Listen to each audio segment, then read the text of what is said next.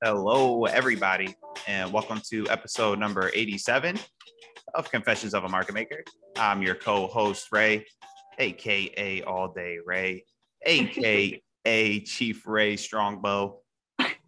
And I'm joined here by my suave co-host, former market maker of 20 years and current day retail trader, a man whose claim to fame is holding a stock up at 90 RSI for 3 months straight, the heartthrob of Eastern Europe, JJ.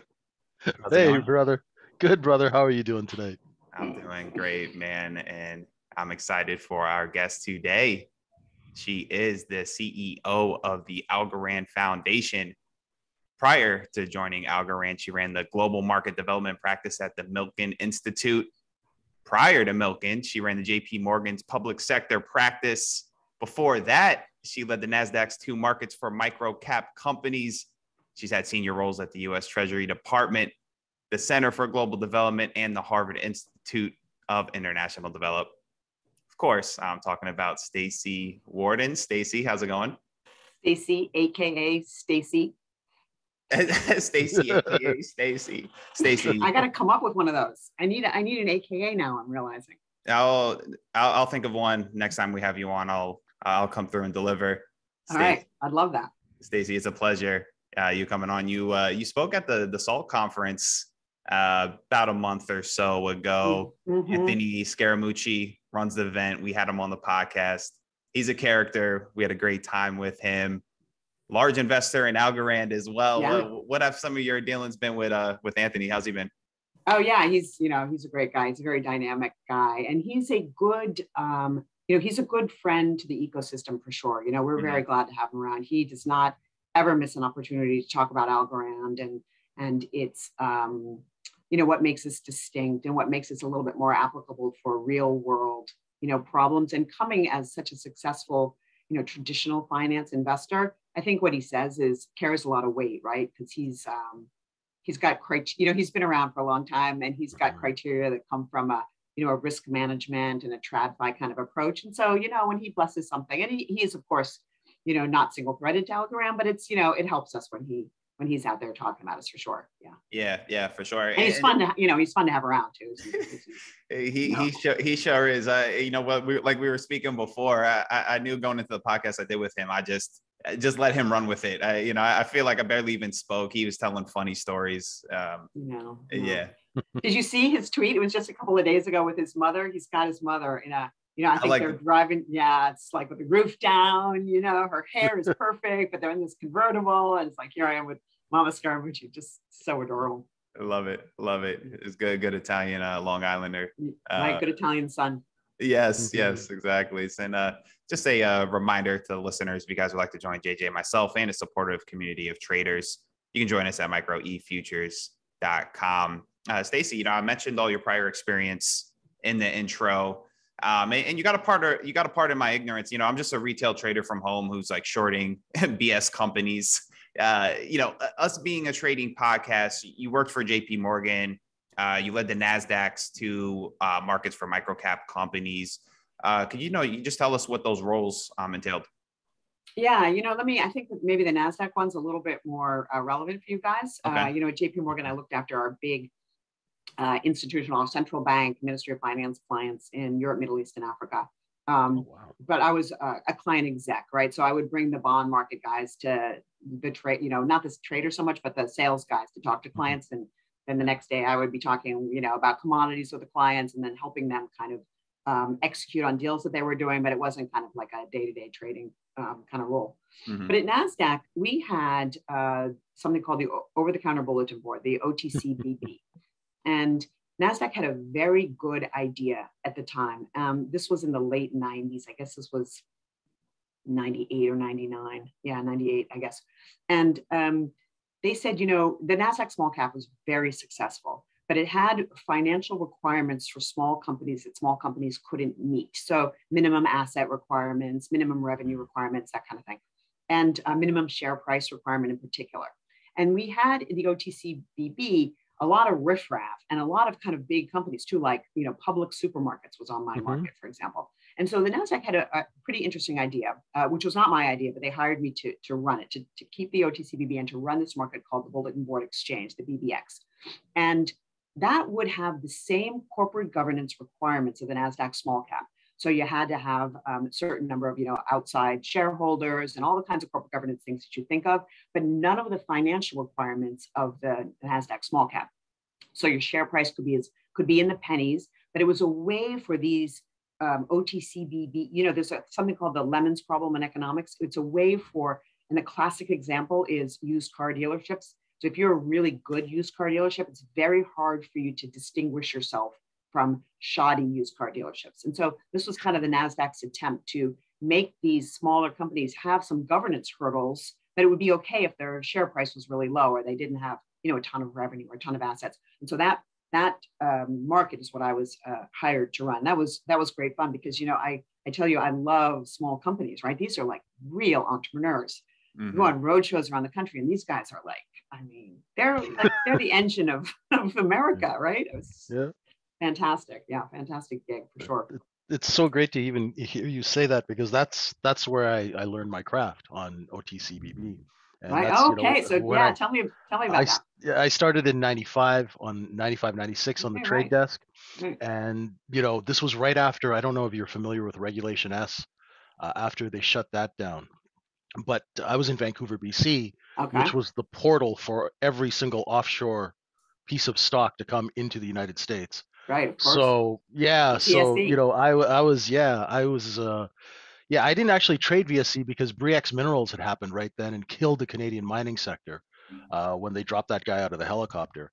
And so I decided to concentrate on OTCBB, and it was right when Edgar, the database came out on the internet. Yeah, of course. I was the first guy at my firm to even know that and bring it to our compliance officers so we could read up on things. And so I dove right into OTCB and making market maker relationships and things like that. And it was great times. And we brought in quite a lot of liquidity because the internet was just starting to get popular. One of my clients was the first guy to tout stocks using email, and we'd bring liquidity and volume. And then some of my more, sort of, how shall I say it, not so, wise guy clients would actually graduate companies from the BB up to NASDAQ small cap.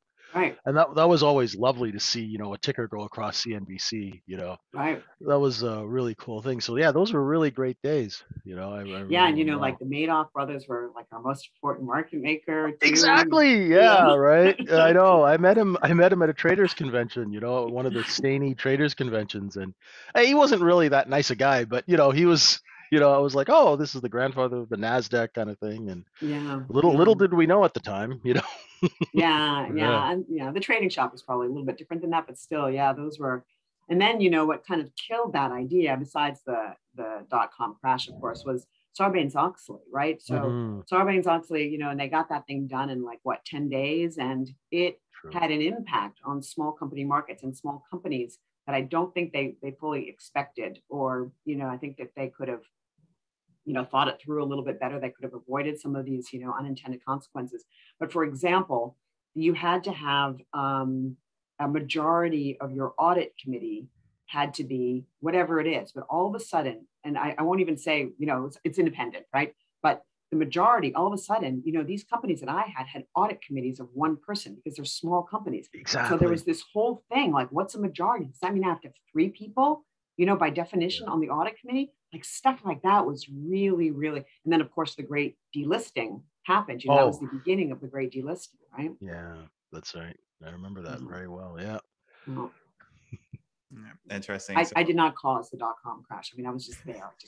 Just to put it out there. I joined Algorand, and we're in crypto winter, so I'm a little bit sensitive about my reputation as a cooler. So I want to I was at JP Morgan during the great financial crisis. If I'm in, this is confessions, right? This is my main. These are confessions. Yeah, I have a little bit of tend to always be around when things are bad somehow. And when Ray's done, I've got to ask you about the Milken Institute, because I grew up reading about Michael Milken. He was like, Go ahead, JJ. Yeah, go ahead. Well, from a kid from Canada, reading about, him at Drexel and, wearing the miner's hat on his head, reading Right. corporate reports. What Right. was he like to work with? I mean, I'm just fascinated by that guy, the X-shaped desk at Drexel. And Right. He is larger than life, right? So when I first started, so I worked there for 8 years, and wow. he is, he's an amazing human being and does not need any sleep, and is and believes deeply that he can change the world. So Wow. this is, if you work for him, a combination that keeps you on your toes, as you can imagine. Definitely. And do you remember, since you've already kind of called me old by the conversation we're having now, do you remember Hogan's Heroes? Definitely. I love I see nothing, I know nothing, Yeah, exactly. But that was my first introduction to the searchlight, and they had that searchlight going around, the prison yards. And this is what it's like working for Mike Milken. He's a very busy guy, and the searchlight is not always on you, but when it comes you better be ready. It's very bright. Yeah, it's extremely intense. Oh, and cool. he, I would get these calls, at 8 a.m. My cell phone. First of all, when I first started working, I'd be like, Mike Milken's calling me on my cell phone. Like, yeah, no kidding, eh? Wow, amazing. And then, you have to do the math, right? It's like 5 a.m. in LA too, right? But he's very, he had prostate cancer, right? So he That's true, is very, he has a huge health life as well, really very much on the vanguard of prostate cancer research in particular, but also kind of public health issues. And he's an unbelievable convener of people. And he will take, and he is very, very philanthropic, and he's very committed to his causes. And he basically will take anybody that he has ever made wealthy and shake them down for his philanthropic. Wow. Oh, really? That is so cool. Endeavors. Oh, yeah. That is very cool. And he's and have you been to the global conference, the Milken Institute? No, I haven't. I've just everything I know about him is, just from reading. And when you're growing up and you want to be a trader and you're young and you read about him and how he could process like so much information and retain it. And just basically he created a market with the junk bond market. I mean, that's to be around guys who actually have created a market. Like he's like a Louis Ranieri with, Louis Ranieri, who I met a couple of times. No way, really? Yeah, oh yeah, totally. He's like my hero. He's my hero. Yeah. He's an amazing, all these, guys. Really. And, Mike will say that he lost a lot of his competitive advantage when the BA calculators came out, because he, could do bond math in his head. And now, and then all of a sudden everybody could do bond math because they had the calculators. He lost a little bit of an edge there, so. Amazing. Yeah. I mean, you tell him a phone number and he will remember the phone number forever, kind of thing. I mean, wow. He's got that kind of brain. Yeah. And a super nice guy, and very polite as well. You'd be courtly, like old-fashioned courtly. Like you would think with that kind of history that he would swear maybe a lot, but he's interesting. Wow. Cool. Yeah. So, Staci, before we move on to like the crypto sphere, you worked for the U.S. Treasury Department. I'm just curious, how was it working for the government? Yeah, it was really interesting. I had a pretty good gig there because I ran something called the Tropical Forest Conservation Act, which was a pot of money that Treasury had, which we would forgive debt of developing countries if they would use the money that we forgave to preserve their tropical forests. So it was it was a small program, so it was kind of under the radar of everybody else. So it was like a $40 or $50 million program annually, and it was one of those feel-good programs, right? So I had this pot of money, and I was working with the State Department, and everybody's happy, right? Like, we did a thing in Belize, for example. They're happy. We're happy. The Treasury Secretary loves it. He gets to, sign this thing. It's like, it's good. And the other thing that was interesting is that was part of the debt office. And this was in 2000. And this was during the global HIPC, highly indebted poor countries initiative, where the Western, led really by the UK, but the US was in lockstep to forgive developing country debt in this kind of Jubilee, turn of the century, Jubilee 2000, which is a kind of a debt relief and forgiveness. And we forgave a lot of developing country debt to kind of get them on their right footing again. And that was fun. It was really heady times. And the Treasury Department, kind of with like Larry Summers at the helm, and then Tim Geithner there, David Lipton. These were really real government heavyweights, and the Treasury Department ruled during that period, right? During sort of the 8 years of the Clinton, it was really a Treasury Department led kind of place. So it was very fun to be there. And, you know, still some of my closest friends I met there, honestly. Wow. As a younger economist, it was a great place to be. Yeah. You know. Very nice. And you know, I think I've heard you speak to this, Staci. Like, so some of these experience with some of these countries, you know, the global market development. I'm sure some of this did color, you know, how you viewed crypto. And you know, I always like asking guests when they first come on, what were their like first initial reactions? Was crypto something that made sense to you right away, or did it take a little bit while for you to come around to it? Yeah, I'll answer the immediate question first, because it's kind of a funny story, and then I'll back up and give you a little TradFi context for it. But I had just joined the Milken Institute. I was with JP Morgan in London after New York, and so I was 6 years in London, and I just kind of wanted to come home.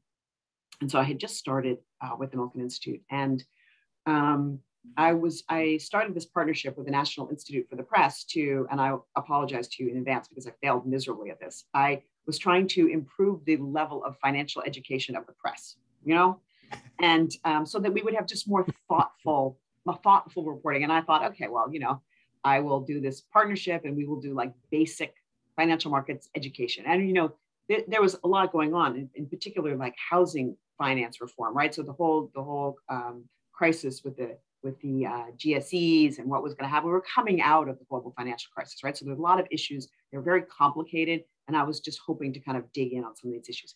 And the woman there said, you know what, this is in 2013. She said, what is Bitcoin? I'm requesting that you give a talk to all the correspondents and press that comes to the National Institute of the Press. I'm requesting that you give a talk on Bitcoin. And so that's a little bit different than starting to dabble in Bitcoin by yourself. Like my first introduction to it was that I had to lecture on it. So I had to be very smart kind of very quickly, right? And so basically my house was undergoing renovation at the time. So I was living in this like kind of crappy ass 1-bedroom condo while they were like tearing apart my kitchen, this house that I just bought. And I locked myself in there basically for 5 days. And I didn't understand anything in it. You know, it was very also technical in terms of like technology too, right? Yeah. I'm listening to podcasts in Germany and, you know, all of this stuff. Gavin Andreessen, you know, I finally remember I came across this podcast with Gavin Andreessen. It was so clear. And I was like, okay. And then I emerged, you know, like 5 days later in love with this thing. Like I couldn't believe the potential for it. I mean, I wanted to understand how the proof of work worked. And so I made sure that I did that. And then on the back of this, you know, trying to get smart, everything was very high level. And a lot of it was kind of histrionic in various different ways and talked about what it could do. And then there was a bit that was technical. And I wanted to write something in the middle that addressed people like me that actually wanted to know, like, what's a nonce? How does this proof of work work? What is this consensus mechanism? How does it actually, like, you know, what's the kernel of how this works? And so I wrote this article, and this article was downloaded like a gazillion times from the Milken Institute. And that's when I started thinking, okay, there's really maybe something to this. And it kind of just took off from there. But no, I think I'm kind of legitimately a love at first sight type. Yeah. For Bitcoin. Yeah. And it was not exactly fit for purpose. What I thought it could do, it doesn't exactly do what I thought it could do. But then, you know, this like 25-year-old kid comes along and he's talking about programmable money. Right. And I mean, the whole thing is just like, you can't go back, right? Once you're exposed to the potential, you can't go back. That's why I believe, you know, during the crypto winter, like it's just no going back. Yeah. Yeah. You know, it's interesting because, you know, a lot of people who, and what's the word TradeFi? Is that TradFi, traditional finance. Yeah, traditional finance. Yeah, I just want to make sure I was getting it right. So I wanted to make that clear for the listeners, you know, because a lot of people that come from that background, that TradFi background, I guess it depends on the person, but you have some people who are resistant. What about maybe like some of your colleagues or friends, family? What did any of them like push back or like, Staci, what are you talking about? Did you get any of that? there are a lot, there's quite a few of them that are saying, oh gosh, we wish we bought Bitcoin when you told us to. I mean, that's a lot of people right now, for sure. But I think, I was always doing it as a side hustle at the Milken Institute. So I was raising money for big programs, running big programs. And I had this life in developing countries where I was helping build developing country capital markets. At the same time, I had this kind of crypto side hustle. And it couldn't help occurring to me that this could probably be a good solution for this over here, right? That at a more of a macro context as well, there were problems with financial inclusion, problems with capital markets that don't function properly, problems with access to capital for entrepreneurs. Again, this comes from the Nasdaq, and it's just all kind of builds where I thought, okay, I don't want to be sort of Pollyannish about this. It's not like a panacea for everything, but that there are elements of this new way of thinking that are going to be very applicable for. And so I was a little bit of an evangelist, and at the Milken, and so Mike Milken, this is good. Mike Milken does not want something to go wrong. Like, he's a bit risk averse because the headlines, Mike Milken, junk bond king, a million people lose money in Bitcoin, like he does not, he does not want that, right? So he was a bit skeptical, but this article was downloaded a lot. And then we had in 2014, we had a panel, and that was the most downloaded. And I was fighting for a room. I wanted a big room. No, you can't have a big room, and blah, blah, blah, blah. It was early. Like, I had like Brock Pierce and Gavin Andreessen on this panel kind of thing, right? Mm-hmm. And this panel was the most downloaded panel of the 2014 Milken Institute Global Conference, right? Oh, so wow. I just kept knowing there's something here. And, of course. Yeah. Wow. So it's incredible. So Staci's been around the space for a long time, for sure. That's awesome. So, I'm not an OG or anything like that, but I feel like I've been a good observer of it. I would absolutely say so. Yeah, for sure. Mm-hmm. So Staci, why Algorand? What's I guess we'll start with this. Well, what are some of the advantages you see in Algorand compared to some of the other layer ones out there? I think the way I think about this is, maybe if you wouldn't mind, I'll frame it a little bit in like what blockchain and crypto technology can do kind of for the world, right? And this is, I think, also the way that Sylvia Macaulay, our founder, also kind of viewed it. It's like, there's 1.7 billion people in this world without access to financial markets, without access. And, that's typically thought of as having access to a bank account, right? Mm-hmm. 1.7 billion people, it's a lot of people, right? And imagine living your life where you can't get easy access to credit. You can't, you're burying, cash in your mattress, right? Or you're worried that, your cousin, if they come over, they're going to take your money, like stuff like that, right? 1 billion of those people have access to a mobile phone though, right? And so how are we going to kind of solve this problem? And then in developing countries in particular, but not just in developing countries, by the way, when you try to save in a bank, even those that have access, you earn, let's just say, 3% on your savings account, and the inflation in the country is like 7%. So just by holding your money there, you're losing 4% every year, right? You're losing money by saving it. At the same time, all of these entrepreneurs over here aren't getting access to capital that they need. And so you've got to get this growth, for me, and prosperity is getting this virtuous circle going, where savers can give their savings through investment, through well-functioning capital markets, can channel their the way that JJ's done all his life, right? Channel his money towards companies that are trying to get money to grow, right? And then you grow, you hire more people, you pay them more, and people have more savings, and the thing goes like that, right? And so a little bit of the North Star for me is, how do you get that right? How do you get this access to capital? How do you get this financial inclusion? And if you're going to do that, the blockchain has a lot of potential, right? It's not that, the last 20 years of improvements in banking have been that there's these bank balance sheets, and the messaging between them gets faster and faster. Like, you guys remember, we went from T+3 to T+2, like how proud everybody was of themselves. 2015, right? Exactly. Yeah, right. It's like took 2 years to do, and it was a big deal. It was a really big deal, but a blockchain's different. It's not two balance sheets. It's everybody writing to one ledger.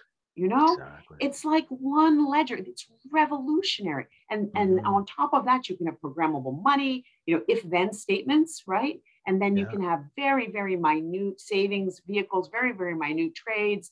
And so that promise means scale.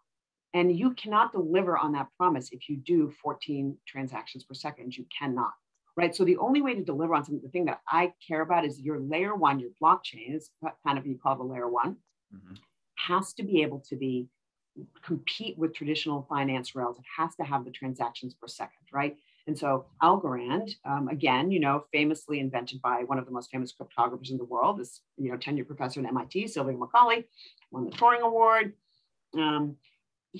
Algorand started doing 1,000 transactions per second, right? So Ethereum is like 18 transactions per second, right? And the other thing is, this T+2, that's by the way, dear audience, that's a settlement. So that's when you do your trade, when the money settles, it used to be 3 days later, and that's 2 days later, et cetera. Or think about, when you wire money to somebody, it's like 10 days later, maybe 7 days later if it's international, right? Trades on Algorand, they settle in 4.5 seconds. And that's Algorand is not. It's just unbelievable. It's going down. It's unbelievable. And they're squeezing that to 2.5 seconds, but then it bumps up against physics, actually. You kind of can't get any faster than that just for physics. Very interesting, actually, why it's hard to get faster than that. 2.5 seconds, no forking, final settlement, right? So if you think about it, always in these big picture terms, how can I onboard all of these, millions of people? By the way, this summer, we're moving to 6,000 transactions per second. By the end of the year, we'll be at 10,000 transactions per second. And at 4.5 second finality, what else do you need? Like, if you're going to deliver on this promise, what else do you need? Well, you can't pay a lot in gas fees, right? You can't bring in these small payment kinds of members of the global economy if you have large gas fees. So Algorand, the transaction fees on Algorand are 0.001 algo. So they're sub-penny transaction fees. They're not even noticeable, actually. And then if you're going to do all of that, and you have a very successful layer one, what else can't you have? Well, you can't be, you got to be nice to Mother Nature, right? Don't mess with Mother Nature, as they say, right? So you have to have a very light carbon footprint. And we use the energy of about 7 houses, and we buy through smart contract enough energy, carbon offsets to make sure that we're always carbon negative. So we run a carbon negative blockchain, 6,000 transactions per second, 4.5 second final settlement, sub-penny transaction fees. I mean, gentlemen, what is not to like about that? No kidding. Wow. Incredible. Never been down for a second since it went live. We just had our I think 21st millionth block. We've never been down for 1 second. Really? Not 1 second since we went live. Wow. Now, I think I'm a little bit, tempting fate every time I say that. I don't want to, but yeah, we've never been down for a second. I mean, that's just amazing. Thing. I mean, my specialty as well, I was one of those traders. I specialized in cross-border settlement and things like that. And back in Vancouver in the 90s, we had 13-day settlement. That's how messed up it was, right? Now, to think of something settling in 4 seconds, that's absolutely just like mind-blowing, for someone who's been around for 30 years like myself. It's just, and no forking. I mean, there's all stable coins like growing. Imagine having a stable coin on a layer one that could fork even for a couple of seconds. And then both sides of that fork are redeemable for $1. Like, you cannot be in that world even for a second, right? That's true. And so you get a lot of you get a lot of comfort, I think, from a chain that will settle so quickly and that will never fork. Yeah, that's pretty amazing. Yeah, I think too that the first thing that caught my eye about Algorand, a couple of years ago was just the founder, right? It just such an impressive resume. Do you mind, Staci, maybe just briefly for for listeners who don't know who he is, just a rundown on him? Yeah, 100%. So he invented a couple of things that are fundamental to cryptocurrency, and he didn't do it in a cryptocurrency sphere. He did it in a cryptography sphere. And those two things are zero knowledge proofs and verified random functions. And so everybody started, and there's many things that make Satoshi Nakamoto a genius, but one of the things about it was that everything about the cryptography and the public-private keys and all that was sort of invented already in the 90s. What was new and innovative was kind of this idea of attaching money to core cryptography. And so that's what he was able to do. And the piece that was not solved was this double payments problem. How do you make sure that, if you have $10 in your account, I can't give Ray $10 and JJ $10 because Chase Bank will say, look, you only have $10 in that block. How do you with a bunch of computers that are disparate all over the place. They don't talk to each other, and maybe some of them are not good actors. How do you make sure that that $10 can't be spent twice? This is like the major thing that Satoshi Nakamoto kind of broke through, and he did it through this proof of work consensus mechanism.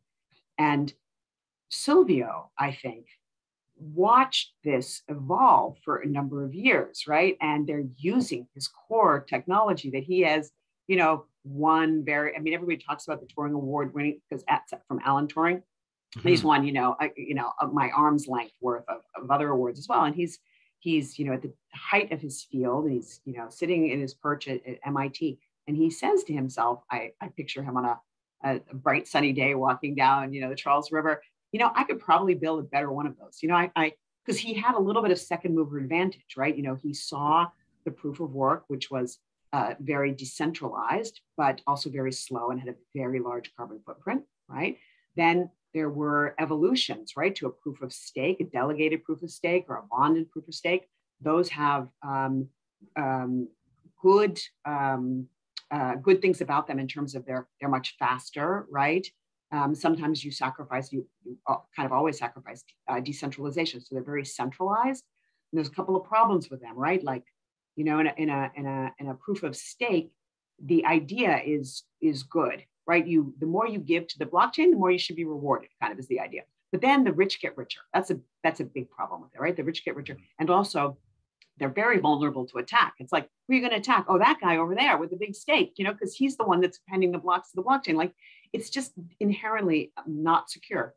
And Vitalik Buterin, you know, had this kind of famous challenge, which was to say that, you know, a blockchain cannot be at the same time decentralized and scalable and secure.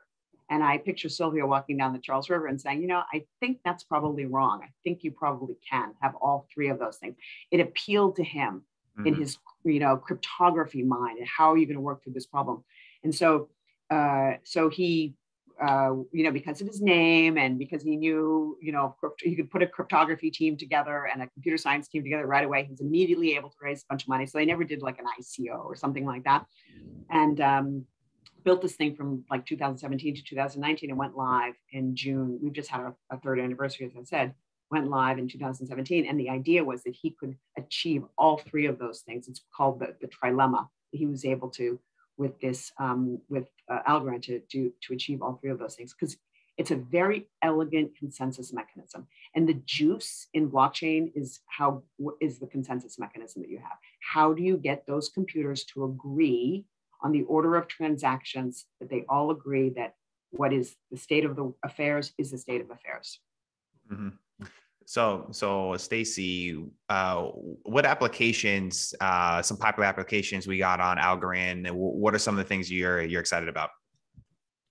Well, you know, we are having a kind of a Cambrian explosion of DeFi applications on Algorand right now. So they are just coming fast and furious. Everything from borrow lend platforms, money market platforms, decentralized exchanges.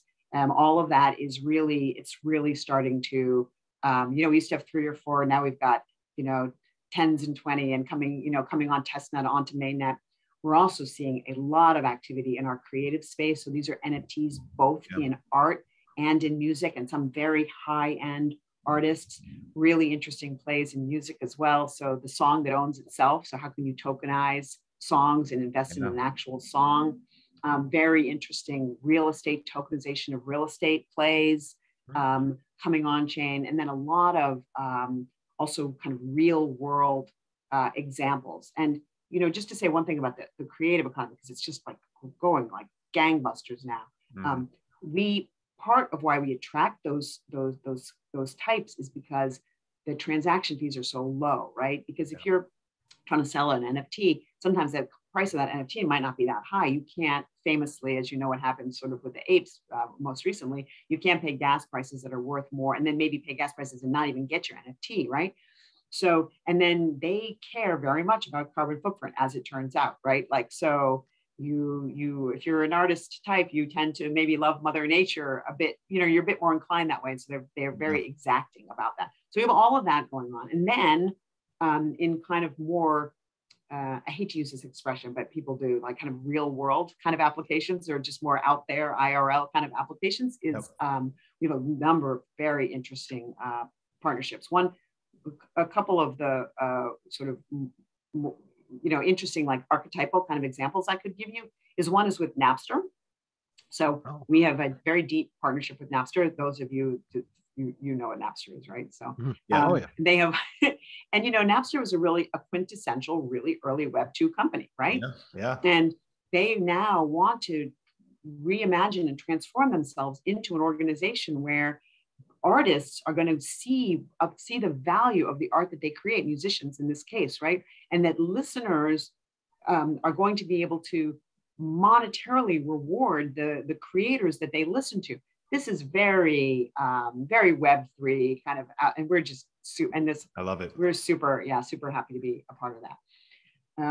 Another kind of example is in payments, right? And so this is what I sort of started with, the importance of cheap payments, and everything about finance, I think, honestly, comes down to the quality of your payment system.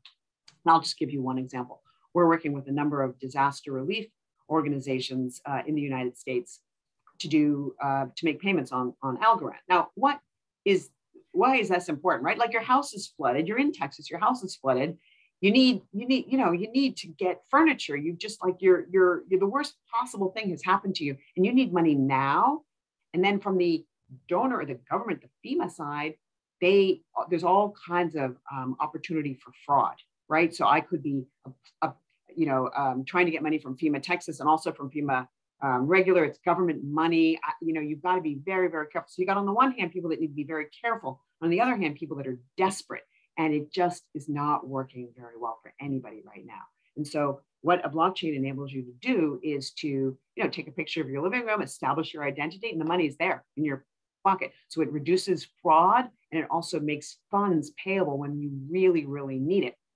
And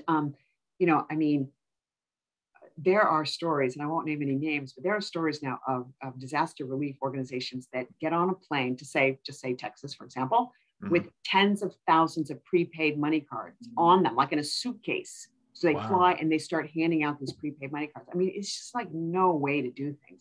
And so we're partnering with a really cool wallet provider named AidTech and a bunch of disaster relief organizations, two in particular. One is the National Association of Disaster Relief Organizations, one is St. Vincent de Paul, to be their layer one blockchain to roll out disaster relief payments in this country. And then we have lots of conversations going on globally with this, as you can imagine, just because, again, the core fundamentals, it's like speed, very low cost, and able to handle enormous transaction throughput. So yeah, it's exciting stuff. You can really imagine making the world a better place, It's incredible. There's just so many use cases for blockchain. And I remember, for myself, when I first started learning about things, and I'm like, this just could really, blockchain is just so applicable and makes so much sense. Like it makes a lot of the, stuff in place seem very archaic, it really does. And, just the point you brought up with the NFTs, because I'm very much into NFTs, Staci.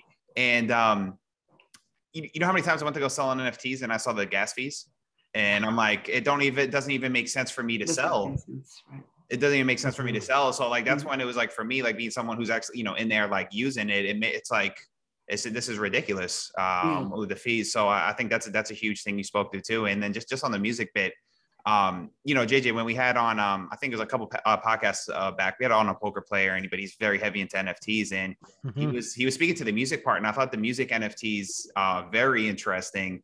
And even from the aspect, like it's like you could bet on an artist. Like if like say I got one of the artists is like early songs before he got really big. It's almost cool. It's almost like a bet on the artist. I thought that was a really unique, interesting perspective. And I like the NFTs that have like, I'm into the art, and I think the art is really cool too, but I think like other applications of the technology, I think make a lot of sense, like gaming or the music in this case as well. I'm real interested in those. Yeah. I'm very interested in the music part of it, because what if you could like get a slice of Wu-Tang before, they blew up? Exactly. Yeah, exactly.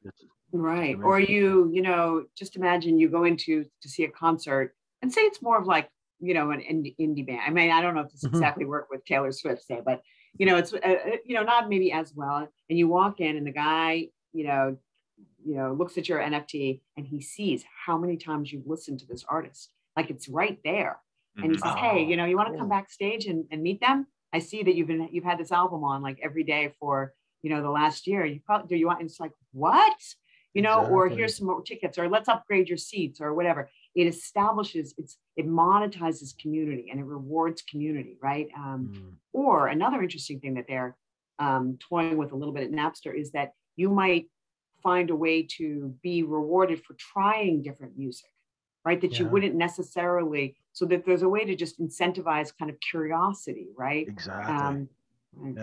Or a restaurant, like why are they first come first serve reservations? Why don't you, and why could there be maybe a secondary market for reservations? Like you're not the most loyal customer. The most loyal customer gets the best table on, January 15th, but you could say, hey, but it's our anniversary. Can I buy your reservation from you? It's an important day to me and I want that table. Like all of this stuff is like so exciting, right? It is. I mean, I was at a music festival in Leigh-on-Sea I'm in England now, and there was this band that just blew me away. These young guys, and I was just thinking about this and putting that together. Like if those guys could actually, get notoriety, and I looked on, they've got like one song on SoundCloud, and that's it.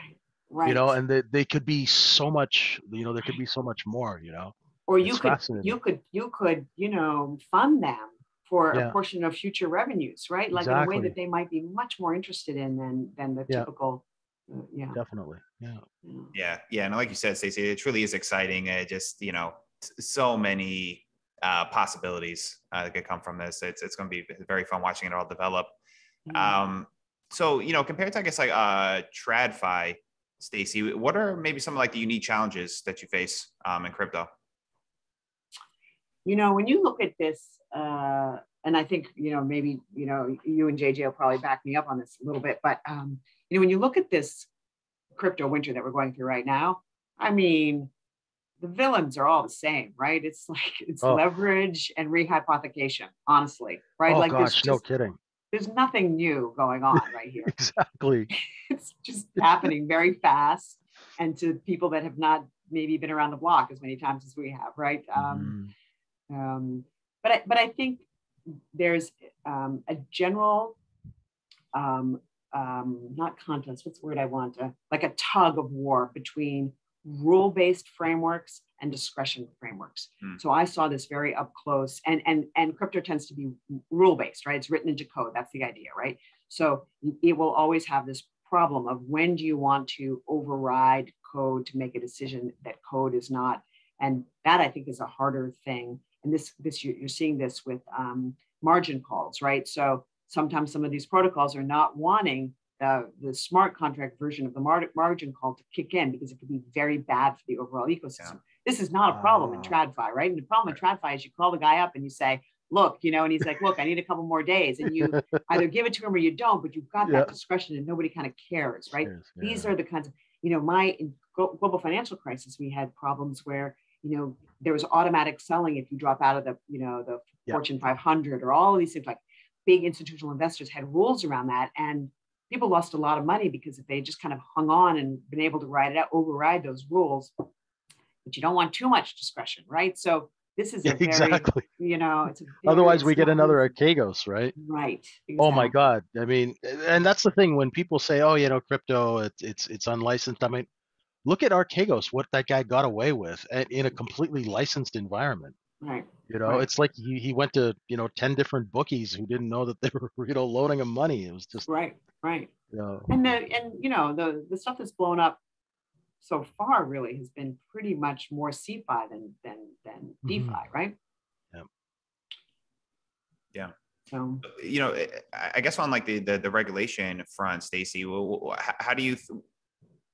I know it can maybe be like a complex-ish question, or people have different opinions. Well, where do you stand? I guess on regulation in crypto markets.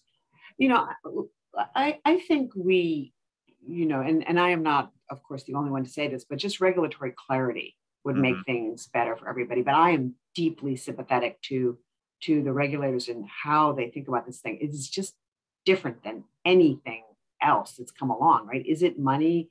Is it a security? Is it a commodity? Well, yeah, it's a little bit of everything in a way, right? And so how do you think about it? I mean, more broadly, right? And they are taking their time, and but it's I don't envy the regulators, but I think we do need a little bit of clarity so people kind of understand how to behave in this environment. I think, but letting a couple of interesting examples back in the Clinton administration when eBay first went live. This was like crypto. So people are going to have like online buying and selling. Like, what is that? How should that be? And they made the decision to just let it roll for a little bit and see, and that it would kind of figure out what it was, right? And that turned out to be a very good decision for the .com market and broadly. Same thing in Kenya, right? So M-Pesa is a very famous, very early example of digital money, right? So digital money kind of started in Africa, actually. Wow. And Kenya and M-Pesa, but that was something that came from the telcos, not the central bank. So they weren't regulated initially by the central bank. So they had a little bit of runway to get going and to see if it could work, right? And it was transformational for the people of that country and really for the world, led by Kenya.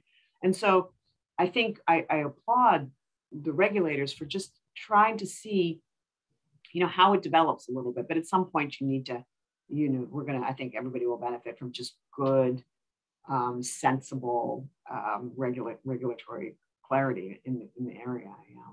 Mm-hmm.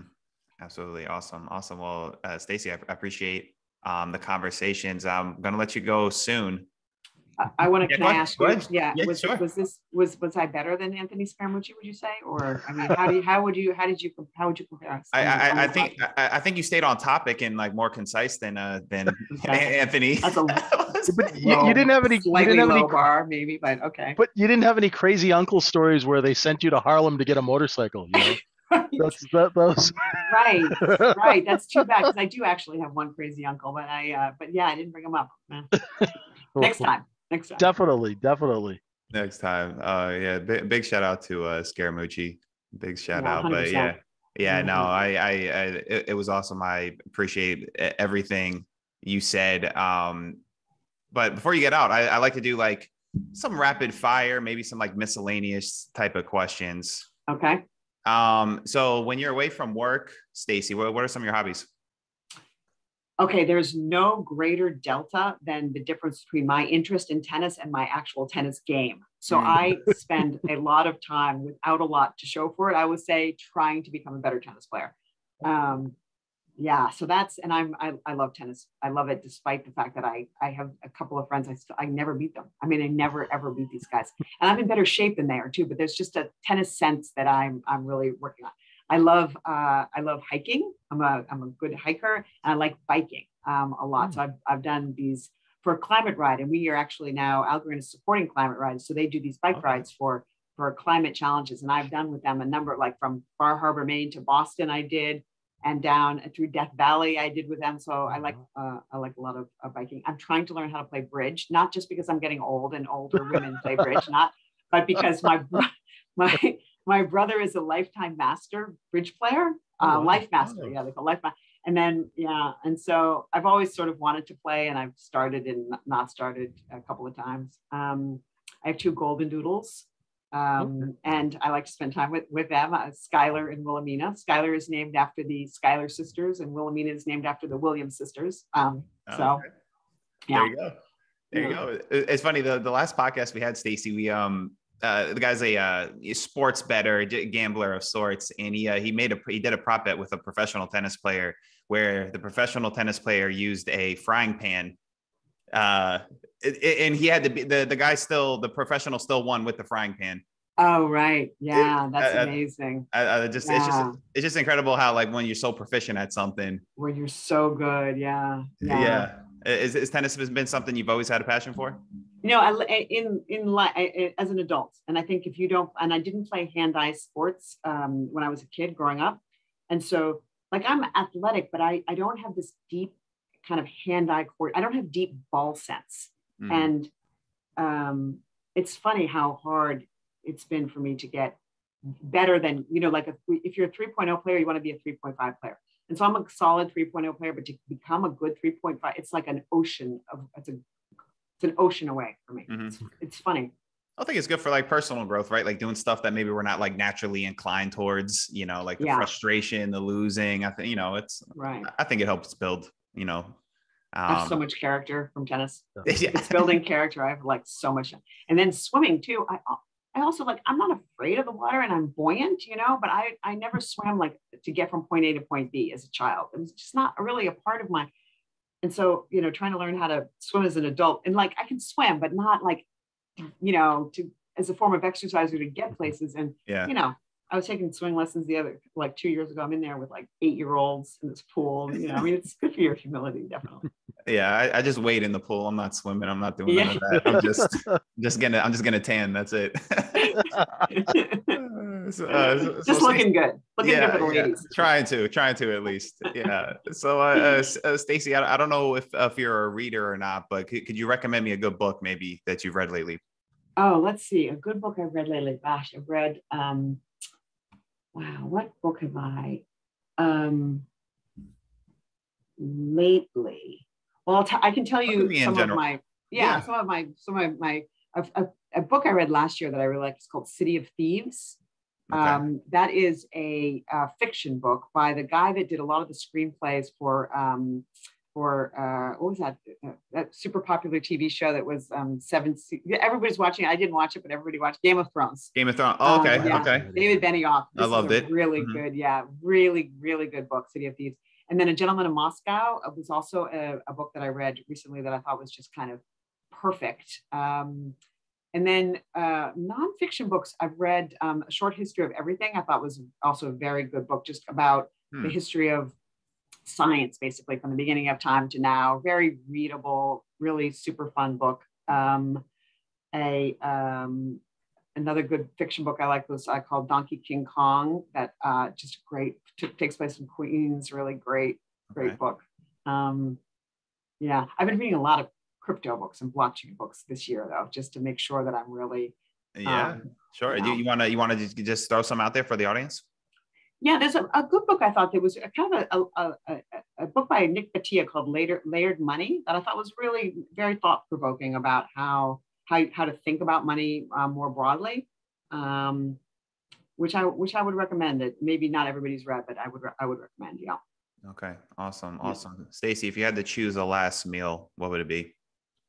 Spanakopita from my grandmother, definitely with tiropitas from my grandmother. So I'm half Greek.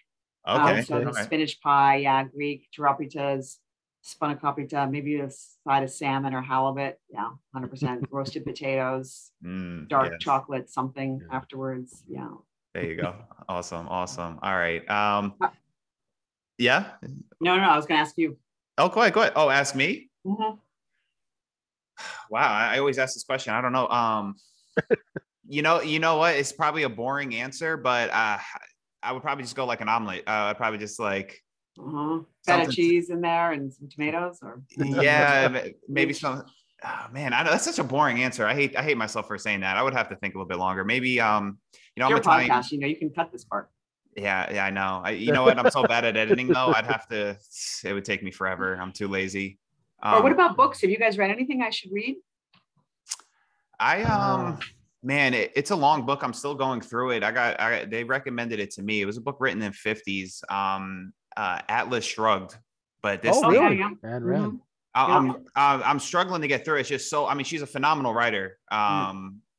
Erin. I read it a long time ago. Actually, I read that book a long time ago. Yeah. How long did it take you, Staci? This thing is it's like 1,000 pages. Yeah. I feel like it was. It was a bit of a slog, as I recall. Yeah. That's what I'm reading currently. I've read a bunch of books recently. But life's too short. I always say if you get to 100 pages, you got to finish it, but you can bail within the first 100 pages. No harm, no foul. That's okay. So you got 100 page rule. Okay. 150. Something like that. Yeah. Okay. I like that. I like that. I'm still working through Fowler's Inside Life in Wall Street. That's that's a classic. I mean, 1873, just right. Amazing. Yeah. And who's the other one that's a classic about the stock market operator, Jimmy? Confessions of a Stock Market. JJ loves this. You love that one, JJ. Yeah, that's a great book. Yeah, that's a great book. That guy was so smart. Yeah. I didn't read it recently, but I saw him pop up today. I don't know if Staci, if you are aware of Ed Thorpe. He was an MIT professor too a while ago. But he was the first one to come up with card counting. And then he went on to be like one of the first like quant hedge funds. I read his biography, and he's just incredible human. Yeah, just an incredible person, achievements. And I seen him, he popped up on a podcast recently, and I've been trying to reach out to him. I can't get a touch of him, but like, so I don't know if someone's out there, get me in touch with Ed Thorpe. He's like, love this guy. Have you played bridge, by the way? I mean, is there a transferable skill set there? I haven't played bridge. Man, God, I know my grandmother played it like twice a week. It's not easy. I bet you'd be good. I bet you'd be very good, actually. Yeah, I mean, I think so. I played professional poker, so I love card games. I always grew up playing those things. But bridge, I don't know too much about. Yeah, but it's the same. There's a bedrock idea of like kind of knowing where you are in the deck and what's been played and what hasn't, and just like the shape of things. And I don't know. I'm not sure. That makes sense. True or not, but I think you'd have a pretty serious leg up as a poker player. Yeah, well, there's one, because there's different variants of poker, right? So you have like different games within just like the poker genre, and there's one game, 7-card stud, where there are some face-up cards. Normal poker is or Texas Hold'em, the most commonly played. You don't see other cards, but there's a variant where there's more face-up cards, and keeping track of the cards is like one of the important skills, because card removal is a big factor, right? Because we know how many cards are in the deck. There's a fixed amount of cards. And so it changes the odds in certain scenarios. So being able to keep up with it, probably the guy you mentioned earlier in the podcast who could crunch the bonds in his head. Yeah. Probably be good at that. Yeah. And I guess last thing here, I'm sure you probably have a bunch of nuggets of wisdom you've gained along the way, but is there anything you maybe want to like leave the listeners with before you get out of here? I would say cultivate a reputation for not saying things when you don't know what you're talking about. And so it's better to say, I don't know, I have no idea, than to kind of try to make it up at the edge, I would say. Yeah. Because you want people to be like, oh yeah, okay, Staci said it, so I'm good. As opposed to Staci said it, and mostly she's right, but sometimes she talks out of her ass, and so I'm not 100% sure, And so this has just come up a couple of times for me recently, and it's a little bit on my mind. Yeah, just try to be, I mean, it's a cliche, but try to be true to your word, or have your word, have people be like, okay, yeah, that's solid when that person says it. I think that's a really good quality in people. Absolutely. And I think, I think even JJ, that can, circle back to trading too, like as traders, like the people who are like, have like the strongest convictions or, things like that, you got to be open to like, hey, I might be wrong here. Right. Yep. Like I might be wrong. Like I'm not going to like just double down. And right. That's a very good example of what I'm talking about, actually. Exactly. Just be like, it's not that big a deal to make a mistake about something, to be wrong about something, but you gotta be self-aware, and people have to know that you're self-aware, that you're not just like all wrapped up in the ego of it. Yeah. Definitely. Yep. Absolutely. All and right. in trading, we're wrong lots. Yeah. Right. Right. You gotta be, you gotta get used to it. That's for sure. Exactly. So I'm gonna play number 87 though. Next in the lottery, because it's your 87th podcast, right? So I feel like that's got to be a lucky number somehow. So let's hope so. Wonderful. Let's hope so. Awesome. That's going to conclude today's episode of Confessions of a Market Maker. If you guys enjoyed the show, please rate and review it for us. If you'd like to join JJ, myself, and a supportive community of traders, you can join us at microefutures.com. Staci, let the people know where they can find you, and anything else you'd like them to know. Sure. Thank you, gentlemen and gorillas, both, all species. I'd like to extend a thanks to. And yeah, you can find me at Staci W_DC on Twitter. And I spent a lot of time on Twitter for sure. Some amount of time on Twitter, and yeah. Awesome, JJ. Okay. JJ, parting words. Oh, it was like a breath of fresh air having you on. Thank you so much for being with us. No, thank you so much. It was great. It was great fun for sure. And I don't say that to all the gorillas either. So, Staci, I thoroughly enjoyed the conversation. Thanks so much for just sharing your experience and your thoughts, and best of luck in the future. I know you guys are gonna do well. All right, can't wait to come back. All right, okay. So bye, for Staci Warden, oh, where's the music? There it is. I'm Paulie Walnuts. He's the gorilla of Howe Street. You stop, so.